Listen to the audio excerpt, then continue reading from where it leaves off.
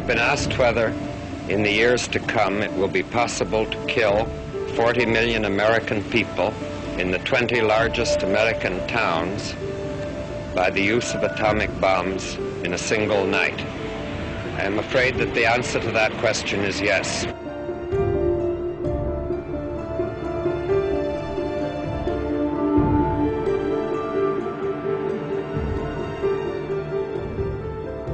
Would the world be better off if we had never understood how to split atoms? Yes, of course it would. But is it possible to go back and rewind that tape? And the answer is no, it's not.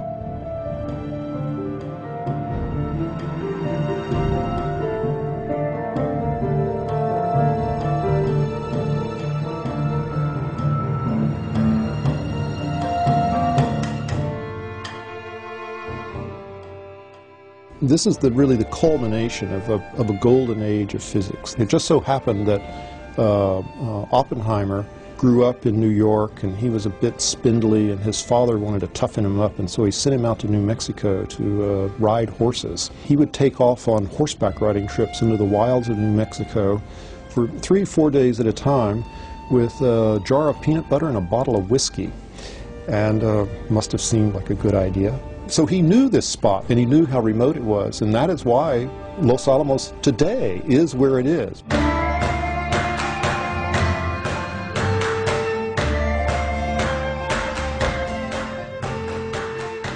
There was a kind of professionalism among scientists and engineers that their job was to do a very specific task and not to make political decisions. And with the dropping of the bomb, many of the scientists realized that there are moral consequences to their work. Finally, after 3 years' work, the atomic experts were ready to test their first bomb. In the control shack was Dr. J.R. Oppenheimer. The automatic controls got it now. Rob, this time the stakes are really high. It's going to work all right, Robert, and I'm sure we'll never be sorry for it.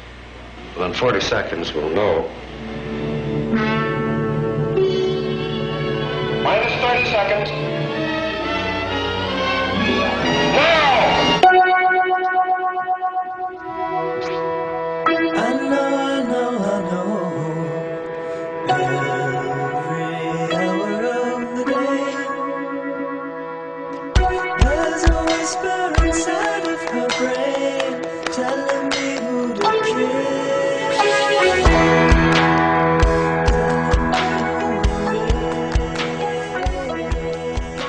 The actual seeing of what this uniquely destructive force that man was unleashing, and realizing that it was the same old human beings with the same old limited capacities, led him to then become quite philosophical. Few people laughed. Few people cried. I remembered the line from the Hindu scripture, the Bhagavad Gita. Now I am become death, the destroyer of worlds. I suppose we all thought that one way or another.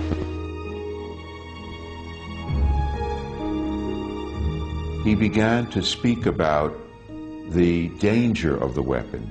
He began to oppose the so-called super bomb, one form of the hydrogen bomb. And it was because of his opposition. His security clearance was taken from him and he was humiliated. And then Einstein, a few years later, saying that atomic weapons had changed everything except the way we think. That we hadn't understood, and I think we still don't understand that we have created weapons that can destroy us, that can end life on this planet. And we've done that. The question will be, do human beings have the vision to address and to cope with, to survive?